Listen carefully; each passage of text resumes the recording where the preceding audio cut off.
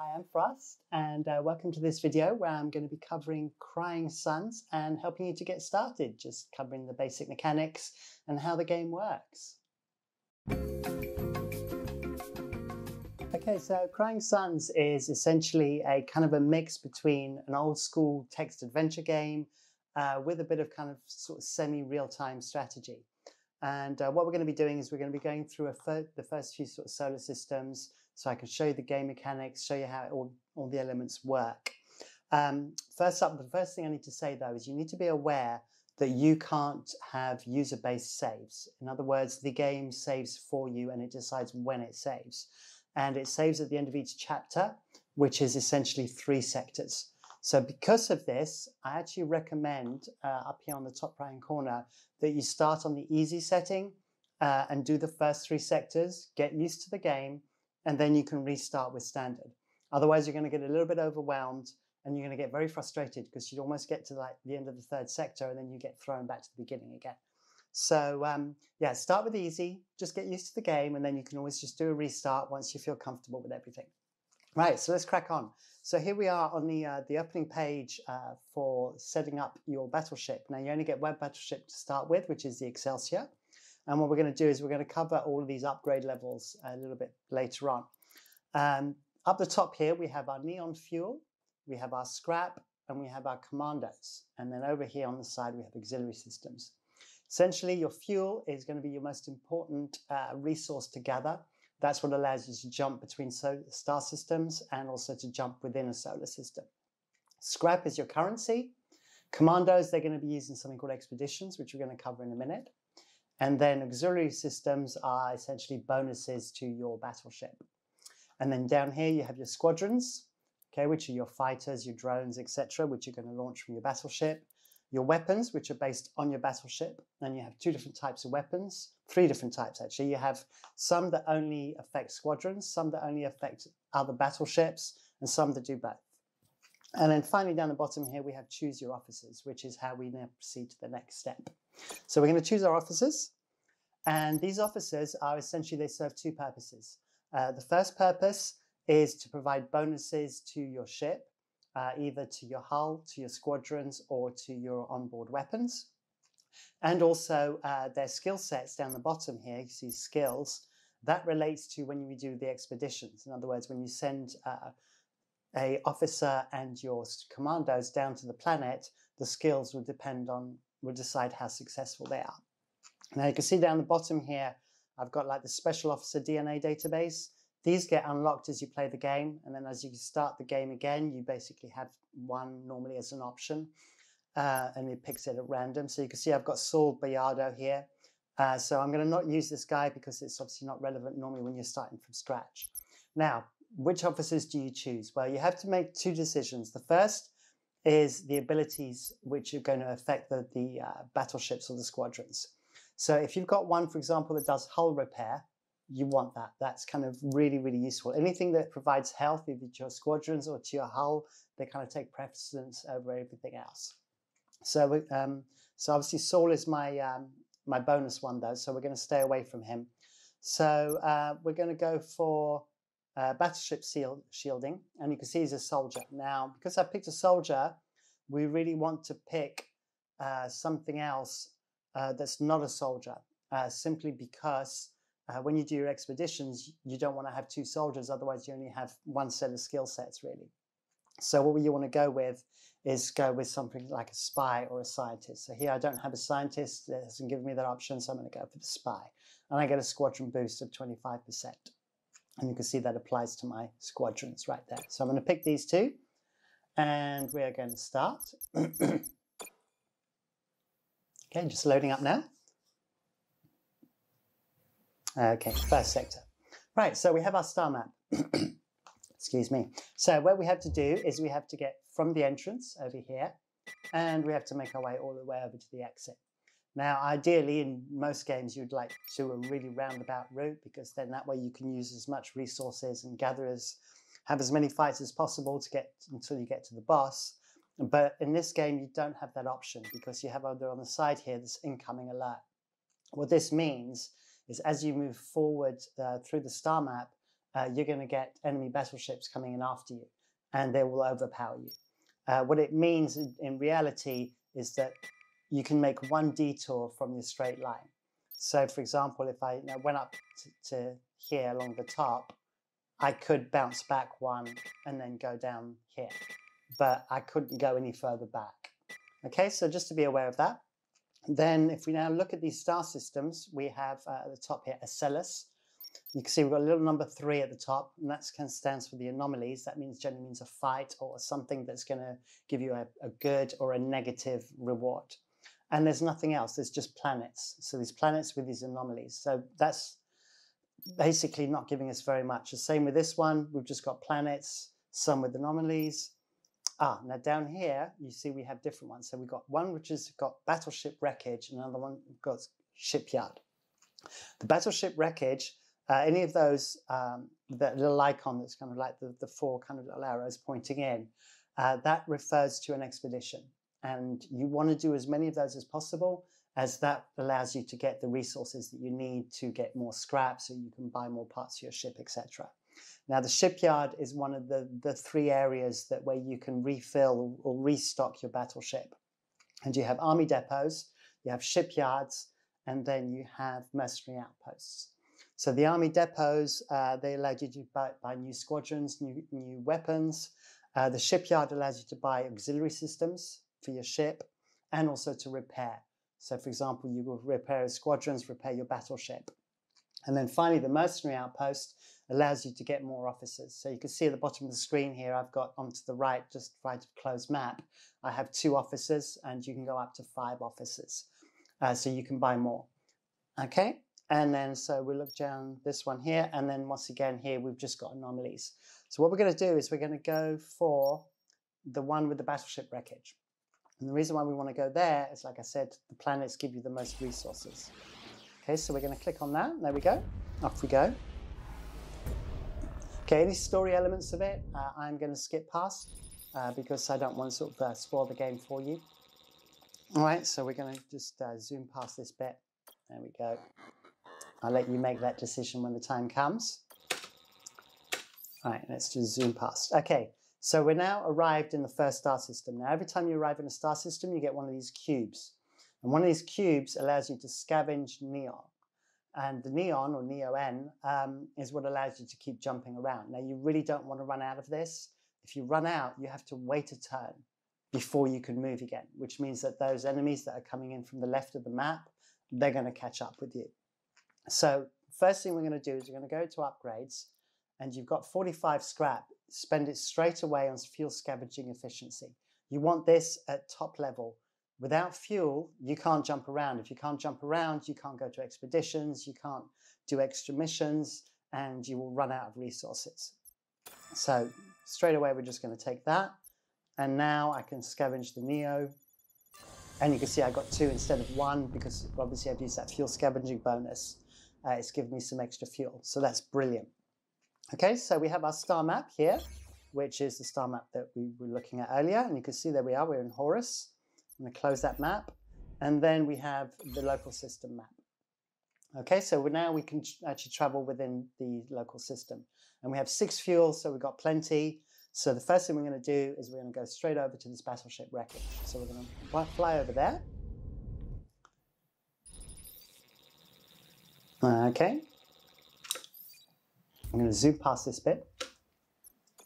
Oh, there you go, I got some free scrap. Okay, and now what we have is we have our expedition. And the way we do an expedition is pretty straightforward. There's actually very little to do on our part. We scan the planet, and then it's going to come back and give us an overview of what we can achieve. So we have 2 officers. So we have our first officer, which is Cheng, and we have our second officer, which is Arena. Now, you really don't want to lose your officers if you can. So ideally, you want your officer's survival to be the green tick. All right? And if necessary, it could take some damage, but the green tick is preferable. And then if you've got a red one, just don't do it. Okay, then the resource extraction. So we're only going to get between 0 and 24% of resources here. And here we're going to get 24 to 63, but we're going to lose most of our commandos. All right, and this one we're going to lose 6 commandos. Now, commandos, you can get them at any, fuel and commandos you can get at any of the shipyards, army depots, and mercenary outposts. So they are kind of disposable. I hate to say it, sorry, commandos. So don't worry about losing commandos. You can always replace them quite easily. It's more important that you get the resources. So I'm going to go for this one just because it's going to give me more resources and my officer will get injured, but hopefully I'll get a chance to heal my officer before I have to use that officer again. So what we're going to do is we're going to select that officer and then we're going to launch the expedition. Now what happens at this stage is that you get a chance to retreat. To be honest, you're committing to it. You know in advance what the dangers are. I don't see the point of actually ever retreating from a mission. You might as well just go through with it. And actually it's one of the skills you can upgrade and it's probably the last one you would ever upgrade at any time. So there you go. So here's our chance to retreat. So we're just going to continue. And essentially based on the skill sets, you see I don't have piloting. So therefore there was a danger and my commandos and my officer got injured. Yeah, so it's looking pretty bad, but I'm collecting some resources. Normally I wouldn't have done this one, but for the purpose of getting started, I thought, we'll show you the process of what can happen. And so I don't have piloting. So all I've come away from this so far is with just 27 scrap, which you can see up in the top left-hand corner there. So yeah, I mean, normally I wouldn't have taken it, but we're getting a bit more, and we're getting a bit of fuel now. There we go. Right, so you can see it was worth it in the end. I lost a lot of commandos, so we're going to have to replace those. But now I have 58 scraps and 3 more fuel. So I'm doing really, really good on fuel. What it means is I can visit all the solar systems on my trip. So now what we're going to do is we're going to look at the upgrades. So if we look at the upgrades, we have squadron upgrades, we have subsystems, we have weapons and hull. Squadrons, the squadron dock is probably going to be the last thing that you upgrade simply because it's so expensive compared to everything else. And generally, once you get to the 3rd sector, that's when you start looking at adding more squadron docks. The system support that you have here, and the hull integrity support and the weapons system support, is it basically allows you to assign more officers. It gives you more officer slots in here.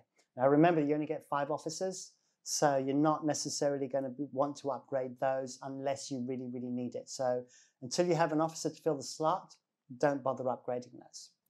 Okay, the ones you really need to focus on are your additional hull structures and your additional weapon docks. Those are the 2 most important ones at this stage, okay? The hull structures, as you'll see in a minute, well, as you can see up here in the top left-hand corner, I've got 2 hulls, and I can add 3 more. And by adding more hulls, it obviously makes your ship much more resilient. Now, you have another option here called harden hull, but you don't really want to do that until you've actually added all your hull structures. The reason why is that the hull structures, for 100 credits, you get another 80 hull. For the hardened hull, you spend 80, but you only get an extra 15 because it takes you from 80 to 15, 80 to 95 for each one. So you only get an extra 30 because you have 2 hulls. So once you get to sort of 3 or 4 hulls, then it makes more sense to have a hardened hull. Just be aware that if you lose a hull, you have to go to a shipyard in order to repair it and replace it. Whilst obviously with the hardened hull, it means it gives you more longevity for those hulls. Okay, the heat capacitor is your squadrons and your weapons. If they're taking damage, they will take heat damage. And it reaches a point where they take so much heat damage that they're no longer functional and they need time to repair. And so the heat capacitor allows you to give you some offset against that. Okay. So we've covered fuel scavenging efficiency, so we're definitely going to buy that straight away because I mentioned that's the most important one. And then we have 48 left. So the navigation scanner allows us to see further into the star map, so we know what's coming ahead. Okay, and so what I'm going to do is I'm going to keep that back because I really want to get the additional hull structures if I can. And then down the bottom here, just mention it very quickly, you've got the ground distress signal efficiency. That gives you more bailouts on your expeditions, but as I said before, once you're committed to a mission, an expedition, you don't really bother coming back out of it. So it's kind of once again, one of the last things that you would upgrade. So we're going to close that. And we're going to go back to our system map. And what we're going to do is we are going to go to the shipyard. Let's go to the shipyard. I'll show you that, and then we'll finish off with the battle. There we go. So we've arrived. So we can skip past that. We're going to offer the chance to surrender. So, all right, if you just hold down the space bar, you can zoom through these. There we go. So we just got some more. That's handy, just as we arrive at the shipyard. Okay, so we were at the shipyard. We're going to visit the shop. And as I mentioned in the shipyard, you can always buy Neo fuel and commandos from army depots, shipyards, and the other one, which I've forgotten, mercenary outposts. There we go. And then your hull, as you can see, you can repair your hull in the shipyard. You can buy more squadrons. You can repair your drones as well, which is important. And then you have your auxiliary systems. So for example, an armored hull, emergency retreat thrusters, they're the ones that go up into these little slots here. Okay, so what we're going to do is I just wanted to show you that, how it works. Be aware that if you see something in here called a drone nano, you want to get those. They are by far one of the most powerful squadrons in the game. And when I do the next video and I cover the combats in more detail, I will go on more about the drones. All right, so we're going to close because I want my hull. And we're going to go back to our system map. And what we're going to do is we're going to go to one of these anomalies now. So we're going to travel there. So I've got 7 fuel, so I've still got plenty of fuel. We're going to fly over there. And we have a battleship. Okay, and it's going to attack us. So we're going to accept that. And unfortunately, we've got a disadvantage here in that it's ready to deploy and we're not. But we're going to continue. And what we have now, for all of those that love your strategy games, we've got the wonderful hex grid.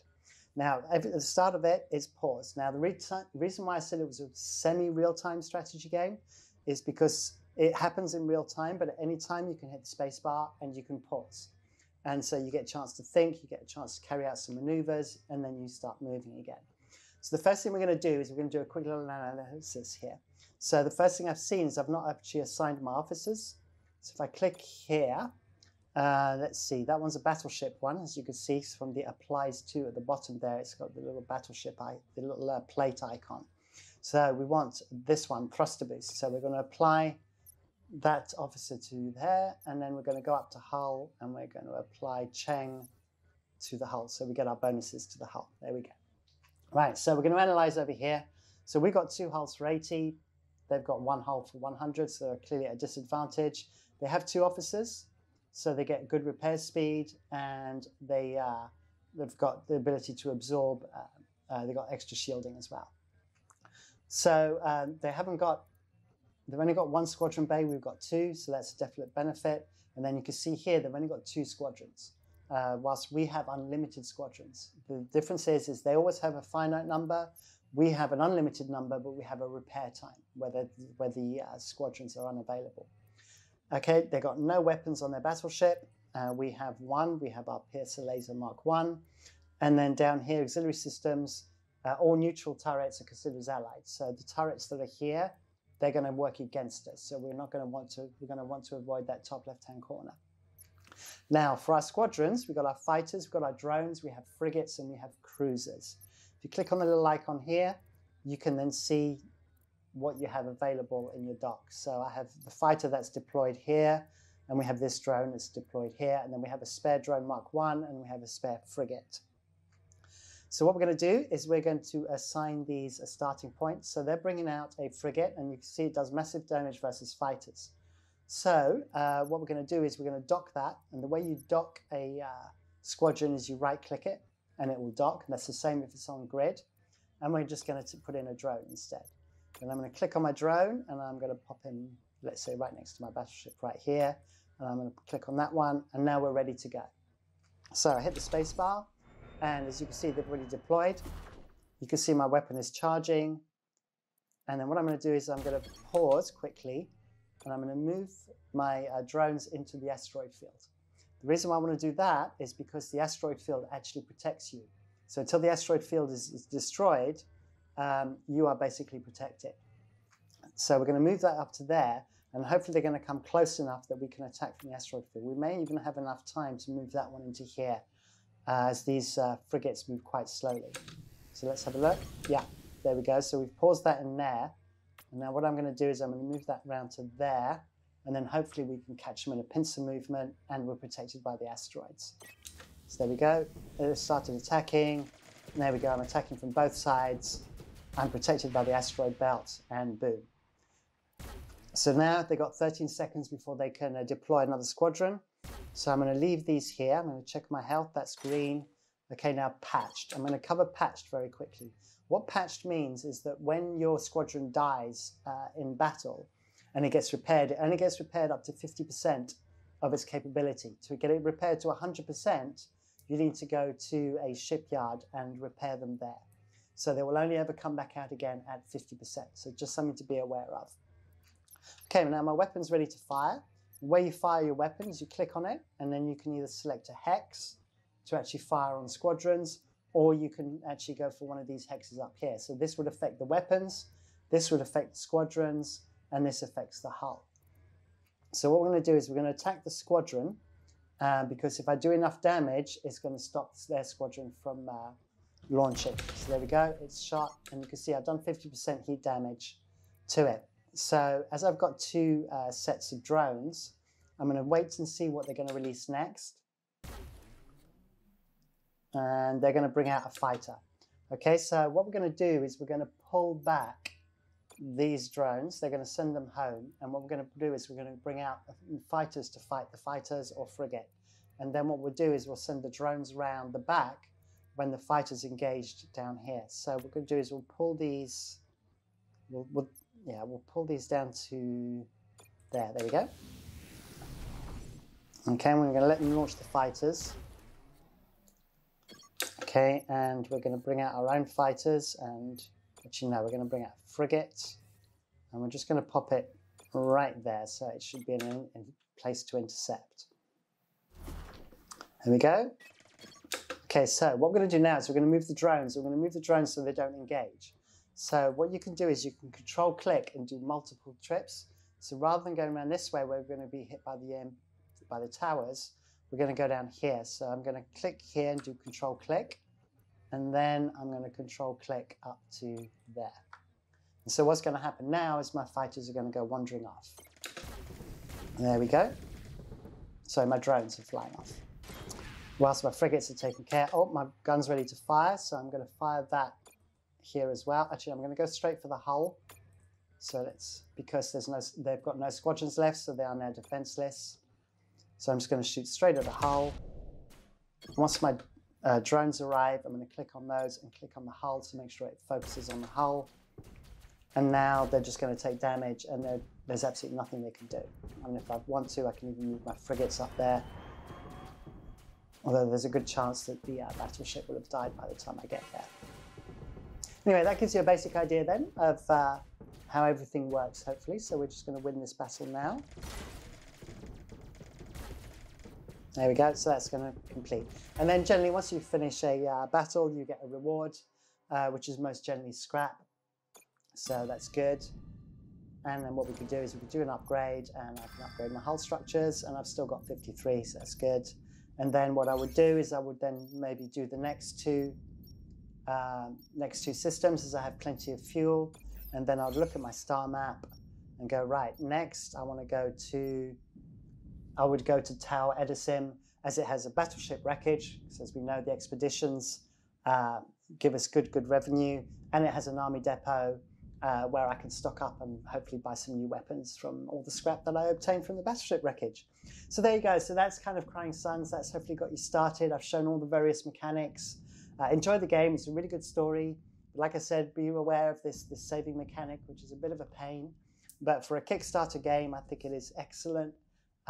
Really good storyline. And yeah, it's well put together. So there we go. Please leave comments. Let me know what you think. If you think I missed something out, then please let me know. Do your likes and dislikes. And if you enjoy my content, then please do subscribe and hit the bell icon, and you'll get notifications when I'm releasing new videos. All right, thank you very much, and until next time, bye.